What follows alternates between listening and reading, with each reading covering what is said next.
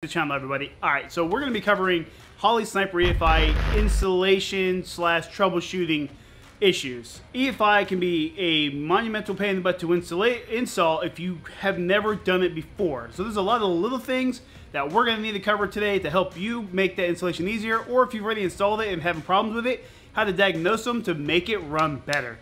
Because anybody who's ever dealt with EFI understands to diagnose EFI can be a monumental pain in the, as you know, EFI takes electricity, meaning your electrical connections are important. Now, we already know that. Biggest thing people do is they don't follow the instructions correctly. You need to hook up your EFI directly to your battery. Big question is, why? The reason for that is if you hook up your main power and ground for your EFI to anywhere else in your car, if there's a voltage drop somewhere, because your fan kicks on and the voltage drops down a little bit, your computer is going to go stupid, and when it goes stupid, it goes automatically into failsafe. When you go into failsafe, if it controls your timing, it's going to pull all your timing out. It's going to dump a ton of fuel in there and just run terrible. You don't want to do that. You need consistent power. Your battery acts as a big buffer in between your electrical systems. That way there's constant power for your EFI computer at all times. That way, if the fan kicks on or an extra fuel pump kicks on because you have dual fuel pumps or something, roll your windows down, that voltage drop that you'll see across different circuits in the car will stay constant on the battery itself, giving you more consistent drivability that way. Something a little less well known is where you run your cables. Now, look, I get it. You know not to run them close to things like your headers or even your spark plug cables or ignition coils. But there are other things that give off noise for electronics. Something too close to alternators, old alternator wiring, like say on the Camaro here, alternator wiring can be pretty old, cause a lot of noise. I have run my main power connections right directly to my battery. As you can see back here, these are all the wires with all my signal wires. This just gives me all my information for the computer to read. Now, any little voltage spike or change in any of that is going to cause problems. And it's one little voltage spike or a little bit of noise interrupting the signal in between the sensor and the computer, and that's a problem. If it senses any sensor that goes, even for a split second, a little screwy, it's going to go into failsafe. Again, don't want that. That's bad. It starts dumping fuel like crazy, runs terrible. But something you might not think about is this 6AL control box I have on my Camaro. That can cause problems with it. I have no signal wires running with any of those bundles. Or something a little less commonly known will be something like your transmission control box. If you have a newer transmission, need a computer to run that, running those cables all together can cause problems with each other and cause the car to run terrible. And that's something very difficult to diagnose because it happens for a split second and then you have no idea what's going on. So separate your cables the best you can. I know we don't want to have cables running all over our cars. That's why we drive old school cars. But hey, do what you gotta do to make sure they run good. Next, another big issue we run into is placement of your engine coolant temp sensor. I see quite a few people do this, and it's a very easy one to make a mistake with. And will it cause major issues? No, but it could be dumping too much fuel because it's not reading the correct temperature for your coolant. Now, what I mean by that is, on my Camaro, for example, I have two coolant temp sensors. This one in my crossover intake right here on the front of the engine. This is my Sniper EFI sensor. I have another sensor in the back of my engine. It's a little hard to see. It's going to be all the way back there. And that one controls it doesn't control anything actually. It runs to my gauge in the car. Now, if I look at the module on my computer for the Sniper EFI and my gauge, there's a 35-degree temperature difference between the two. Real question is, why? The front sensor in the crossover tube has coolant flowing across it, which is going to be the correct temperature that it wants to see. The back port, it just deadheads. The coolant flows up to it and just stops, which causes it to heat soak really badly, giving you that 35-degree temperature difference between the two. And what happens is it thinks the car is hotter than it really is, and it's going to put more fuel into it. So depending on what temperature your engine's at, depends on how much fuel the EFI is going to determine to dump into the engine at one time. So if the temperature's not reading most accurate for what the coolant temp is, because one is the sensor is heat soaked, it's going to dump more fuel in there trying to cool things down a little bit. Maybe it's thinking it's running too lean or whatever. You need to put it in something that flows across it. Now, it can be on your engine, on the side of the engine, in the intake manifold. There's tons of different places that can go to do it. It's just a little thing that makes a big difference. And if you have it in the wrong port, people will go, oh, it's just glugging fuel. I never figure it out. It's a very hard thing to diagnose if you don't know about it.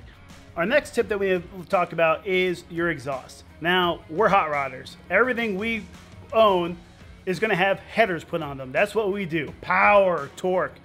So we need to change the exhaust for more free flow. What's our headers known for? Leaking gaskets. All the time. You have to fix those leaks on these cars. The problem is, you now have an O2 sensor that is checking for how much air is in your exhaust. If there's too much air, it's going to start putting more fuel into your engine. And if you have an exhaust leak, that means when it's not leaking out, it's sucking air in. And with that extra air, it's going to go, oh, it's running too lean, put more fuel in the engine. It becomes a vicious cycle, keep dumping more and more fuel. It runs terribly. To fix that, seal up the leaks. Anything before your O2 sensor, the air needs to be regulated through the throttle body. If it doesn't know what air is coming in and it senses too much air in the exhaust, it's just going to keep dumping more and more fuel trying to richen it out to fix that issue, meaning you're going to have to figure out what's going on. Exhaust leaks are pretty easy to determine. Most people know if they have one, but if you don't fix that and you're just trying to treat it like a carburetor, you can't do that. You got to fix it. Fix those leaks, get a sealed engine. It's going to run a whole lot better. Something else that's really easy to overlook is where you hook up your 12-volt keyed ignition source. So the signal wire telling the computer, hey, we're starting the car right now, once it applies 12 volts to it. When you're looking for this, I know I've done it. What do? Turn the key on, test, test, test. This one has 12 volts. Turn the key off, it went to 0. Turn the key on, it goes to 12. Never try it cranking. You need to try it when it's cranking to see if the voltage drops at all.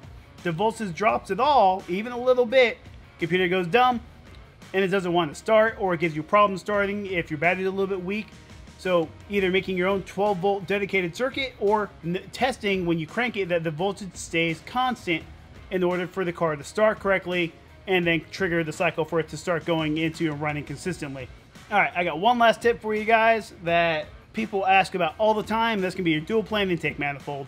This is a common one I hear. The Sniper doesn't work on dual plane intake manifolds.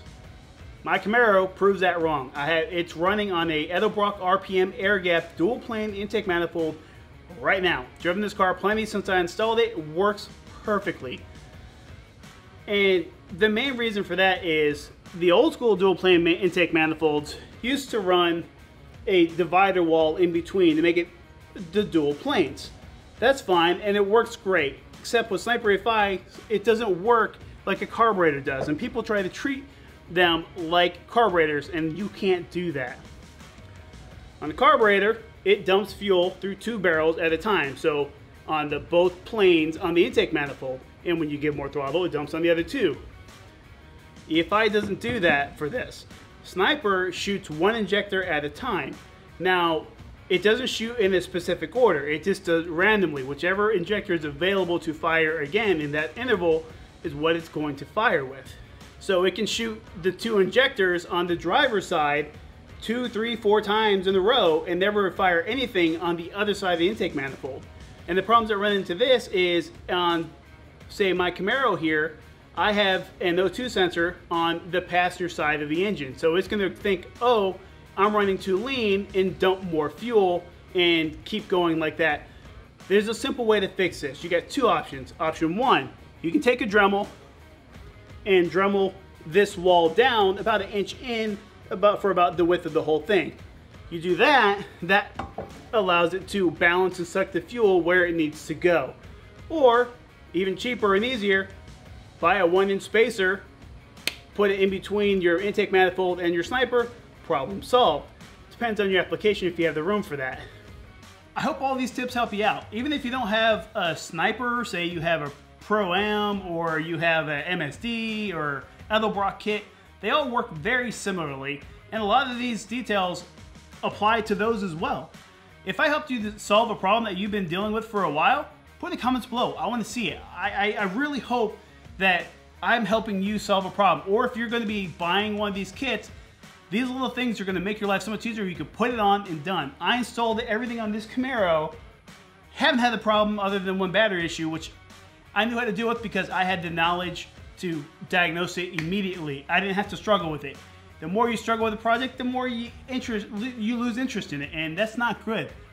I want you guys to finish your projects, to drive them, get them on the road.